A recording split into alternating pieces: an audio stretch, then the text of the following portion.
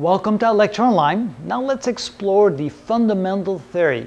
Now the fundamental theory of second order homogeneous differential equations. So they need to be second order, they need to be homogeneous, and they need differential equations. So let's read it. It says, if the solution of a linear homogeneous second order differential equation, and yes, we use dE to represent differential equation, is multiplied by a constant, then the resulting function is also a solution. So if we find a solution, then we can multiply times a constant, it is still a solution. And if we take the sum of two solutions, that will also be the solution or a solution to a second order homogeneous differential equation.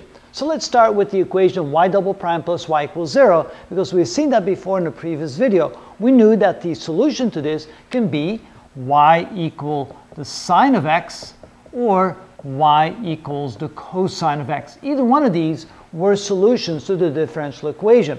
That means that if I take one of these solutions and multiply times a constant, it should still be a solution to the differential equation. So let's call this y1, let's call this y2, let's call a third function y3 is equal to 5 times the sine of x.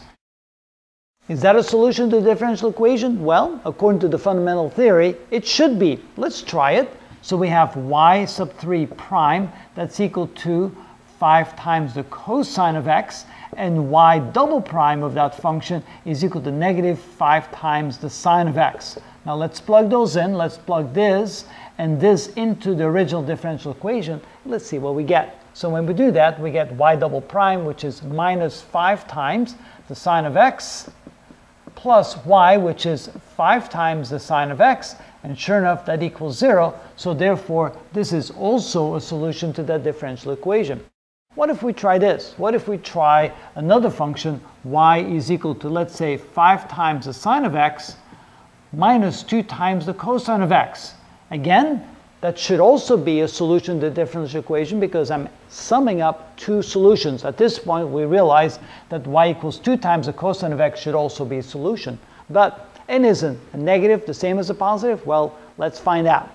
So we try this. We go y prime is equal to 5 times the cosine of x.